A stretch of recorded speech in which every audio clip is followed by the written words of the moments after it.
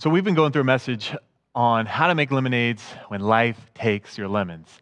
And you have heard about all different parts of areas of your life, and they've kind of dialed in on just one area each week. Because if you're like me at all, you can only do one thing at a time. If you showed me all the things that I was bad at or not good at, I would probably feel overwhelmed, paralyzed, stressed out.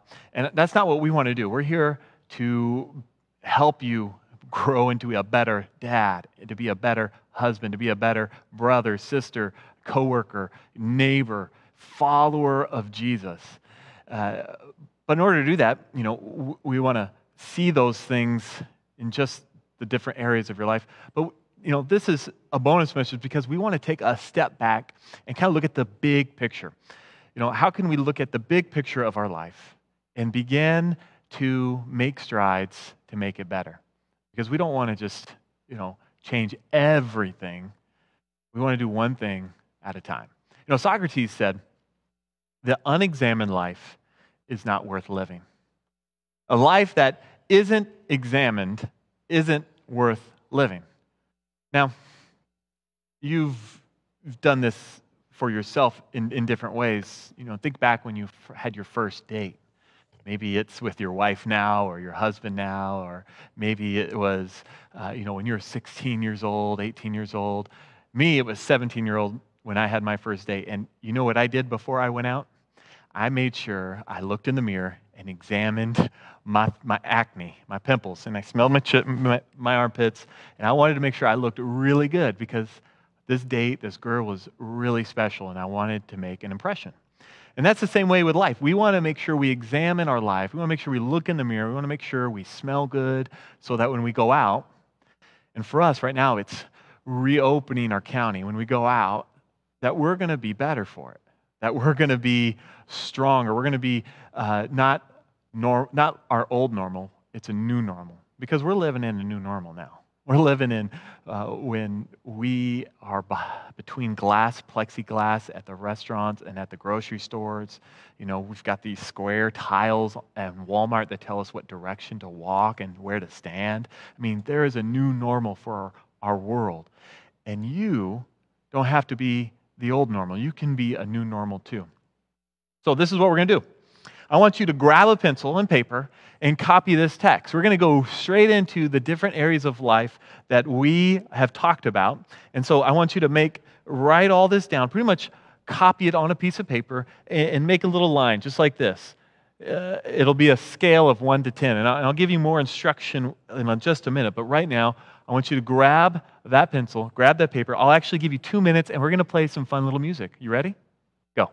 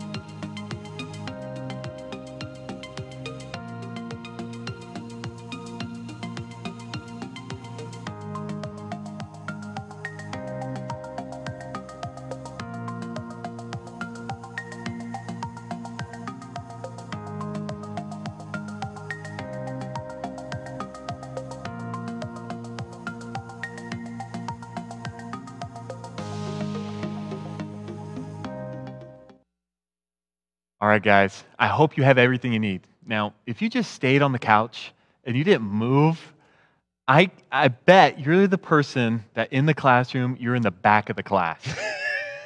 And you know what? I love you. It's okay.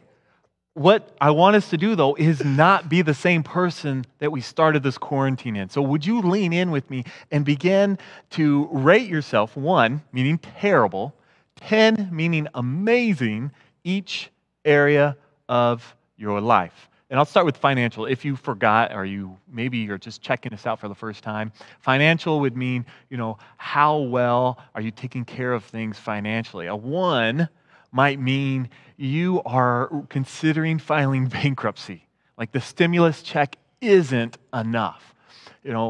Perhaps if you're a 10 on the financial, the pandemic, this crisis had no impact on your spending. Like you're still ordering on Amazon, you're still using Uber Eats, you're still making your payments to 401k and all those things, and it's not really affecting you because you have a really healthy, strong financial area of your life. That's great. Now here's a rule. Maybe some of you have already done this. Maybe you've already rated yourself. You are not allowed to use the number 5 in this rating scale. You cannot use a 5. You got to be either on one side or the other, okay? So intellectual.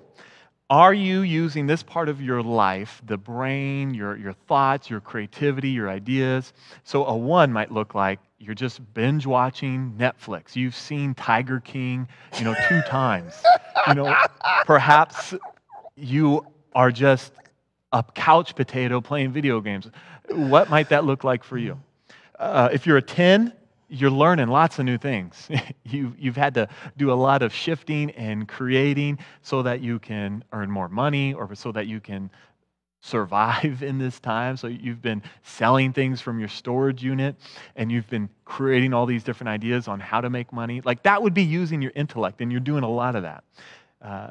For those that are in school still, you're still doing learning. You're still doing distance learning. It just looks a lot different. Physical. A 1 might be you've gained 15, 20 pounds right now in the last 8 weeks, which was true for me. Like you are in pain a lot because you're overweight and you're taking diabetes medicine, you're a diabetic and you're taking all this medicine and you're just not very healthy person. If you're a 10, perhaps you're healthy, you're exercising multiple days a week, you're getting 8 hours of sleep, maybe more, you're taking care of what you put in your body, and you're eating healthy. Those would be kind of factors, indicators, kind of where you are physically. Relational, perhaps if you're a 1, you might say something like that you're lonely, you're depressed, no one's contacted you because you don't have any friends. Perhaps Sunday mornings are the only time you really connect with people on Facebook because your relationships there's not a lot of them. They're not bad. There's just maybe not as many as you'd like. And so that's a 1 or that's a low scale thing. Or maybe you're a 10 and you're just able to connect and every family member in your household is talking to you. You have a great relationship with your spouse. You just had a deep conversation with your child and you're on this beautiful relationship, season where you can tell each other everything. I mean, that could be you right now. Spiritual. Maybe if you say you're a 1, it's, I've walked away from church or I'm really on the verge of not believing. I actually haven't heard from God in a while. My faith feels very fake and shallow. Or maybe it's a 10, and it's on the other side, and it's more like I just got back from youth camp, or I just finished this missions trip, and I'm on fire, and everything's going right. I feel like God's speaking to me. It's amazing. Those might be the things that you're feeling, and we want you to share. And at the end of the message, Zach and I are going to share personally, where we stand on a few of these things and share some stories on why we feel that way. And we want you to do the same thing. So this is a chance right now for you. Now that you got these and you've got your numbers for each of those, we want you to do this. We want you to get your phone and we want you to text Lemons, Lemons, Lemons to 90888. 90888. Text lemons to 90888. And it's just going to be 3 questions. 3 questions that now that you've looked at every area of your life, which one's going to be the best and which one's the worst, or which one's got the highest score, and which one's got the lowest score. And I'm going to give you permission to be on your phone right now. Go ahead, get on your phone, and begin, fill out the assessment. It should take you, seconds once you got it going. And then that way, at the end of our message, Zach and I can share a little bit of our personal stories and where we sit, but also hear from you, kind of where you are. It's completely anonymous, so we're not going to see who said what and what they said, and it's going to be a chance for us to engage and interact with one another. Because no matter what you put down on any of these lines, Jesus would have you know that there is something for you. Like, no matter what scale, like, there is more to be had. You see, Jesus gave 3 guys, he told a story about this master who gave 3 guys different amounts of money, resources, coins, talents. He gave one guy 10, and he gave the other guy 5, and he gave a third 1. And then he left. And those 3 guys took what they had, and the first one, he ended up doubling his resource that was given. He might have started a small business. He took his 10 coins, his 10 talents, and he invested them into a business, and he began to make some profits. And so at the end of the day, he had double, and the master ended up coming back and talking to all of them. And he asked the guy with 10, "What'd you do with these 10? And the guy said, "Well, I started this small business. I was able to make some business cards. I was able to get some relationships built with other people. And what happened was my business exploded, and now I've got twice as much worth as what I started with." You know what the master said? He said, "Way to go, man. We're going to have a party, and you're invited. Man, I'm so proud of you. Well done." And then he went to the next guy that he gave 5 coins, 5 talents, 5 resources. He asked him, "Hey, I gave you this. What'd you do with it?" And the guy said, "Well, I really loved, teaching. So what I did is I went and got a teaching license, and I invested my money in my education so that I can get a job and I can be in education. I can teach. And what I did with that teaching was I made more.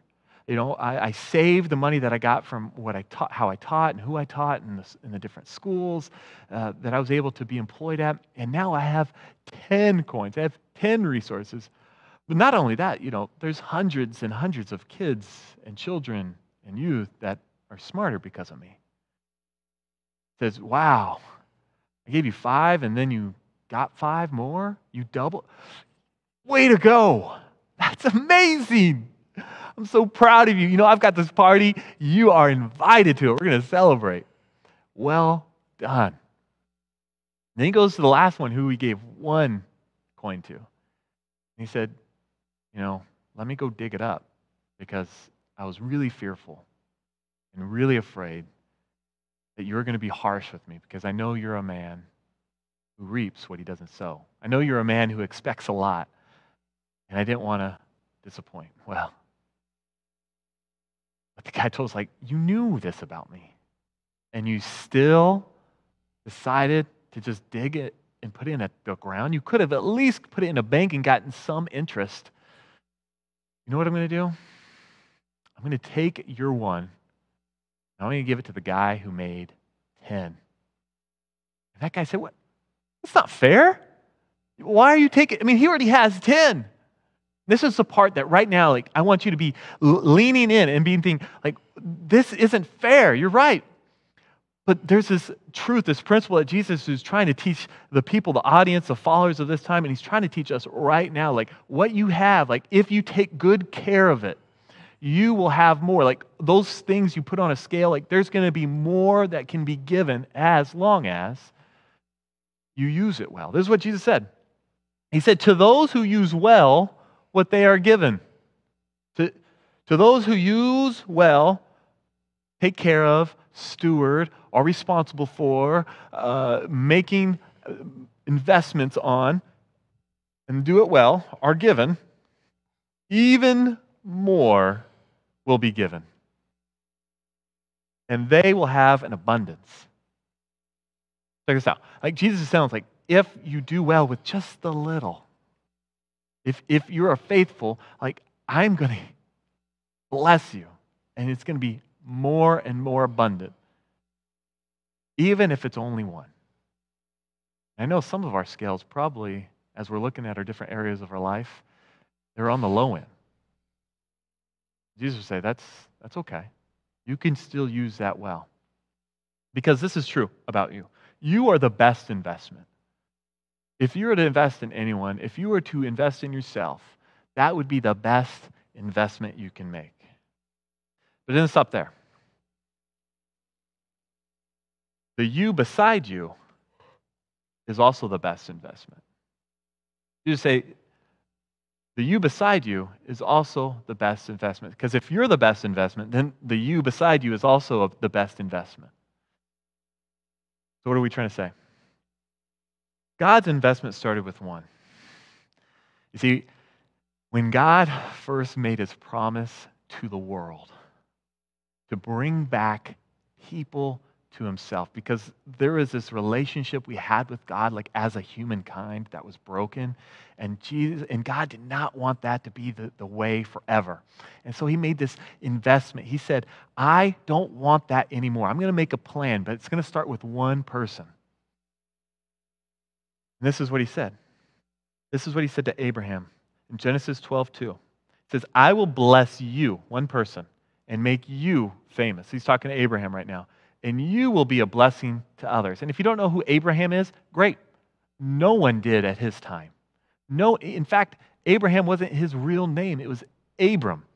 God gave him a new name. He wasn't famous. No one knew tons about Abraham around the world. He was just famous in his own little clan. And God said, I'm going to make an investment in one person so that you will be a blessing to others. Why? Because the you beside you is the best investment. The world's going to have a new normal. So should you. The world is not going to be the same. You already know this. It's not going to be the same. You shouldn't be the same either.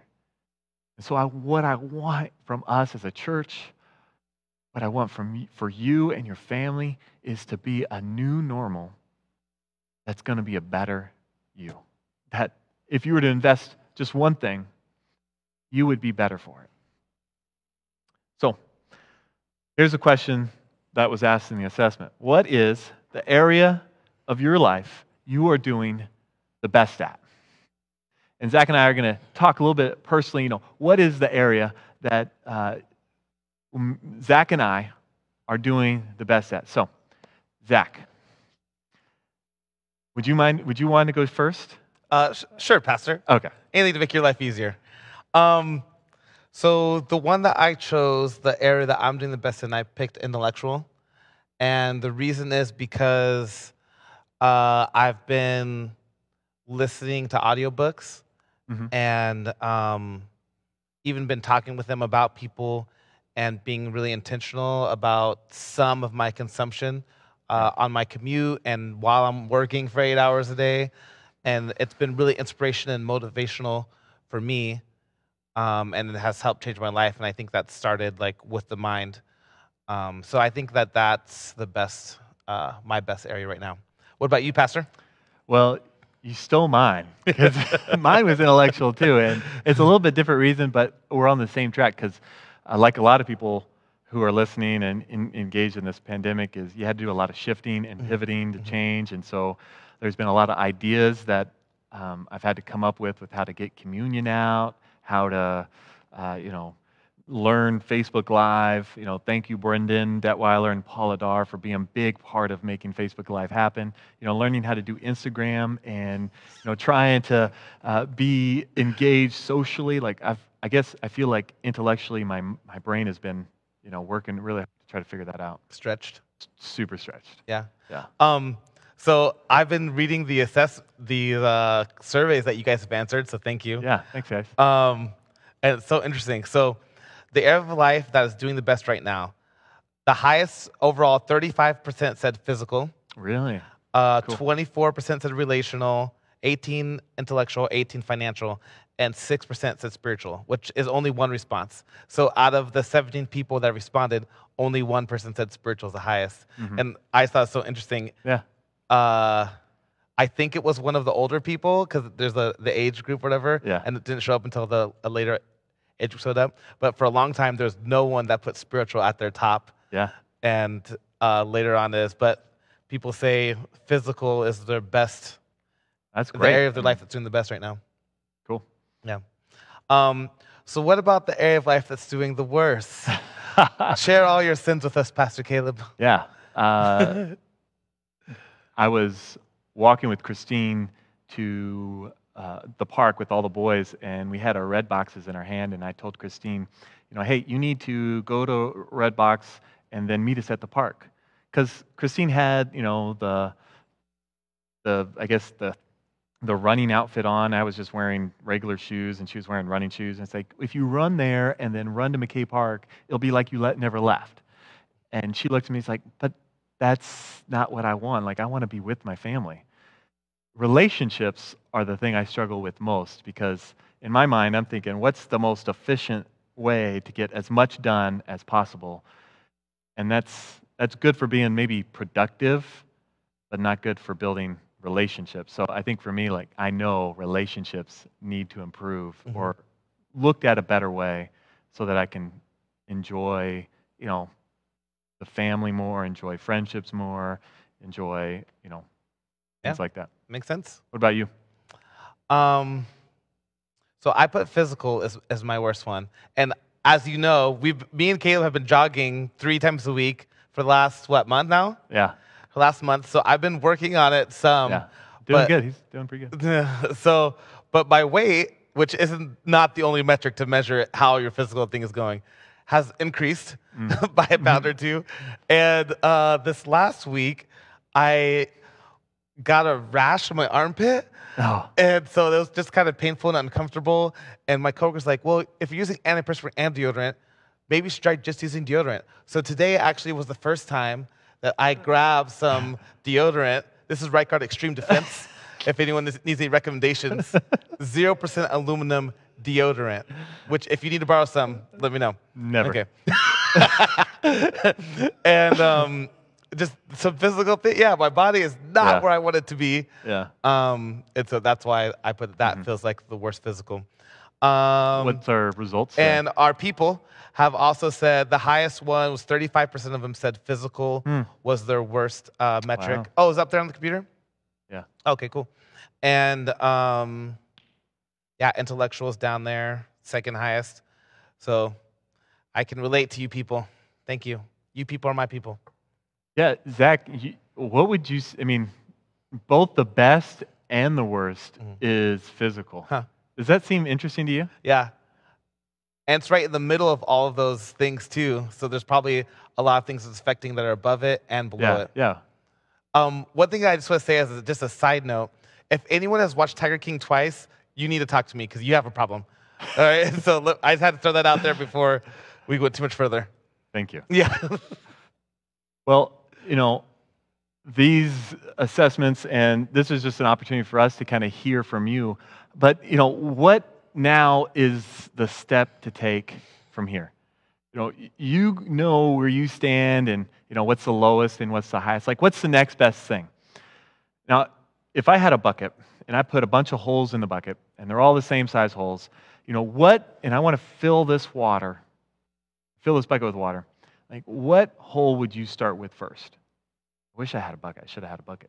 But what hole would you start with first? You'd start with the hole on the bottom, like the one at the lowest hole. And that's our goal for you. That's my goal. It's like, what is your lowest area of your life? Like maybe you struggle with the most, and tackle that one. Just doing one thing to make an improvement, make an adjustment, make a shift so that could improve. And I'm not saying go from a 1 to a 10.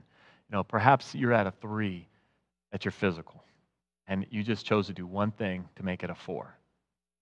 Because once you start adding and improving and investing in that place, it raises the water level of that area of your life, but it's going to raise the water level and your capacity in all the other areas of your life too. Okay? So, what's the one thing that you can do to invest in yourself in that lowest area of your life? And then, who's the you beside you that you could invest in? Because there's always a you beside you who's also the best investment. That perhaps you can take some of those strengths, some of those really high, your highest, your best area of your life, and you can begin to use that for others. I mean, that was God's game plan, that He would use one for others. And that's also the game plan for us, that He would use one for others. So, how could, in those two areas of your life, can you make an impact in yourself, but also in someone else beside you?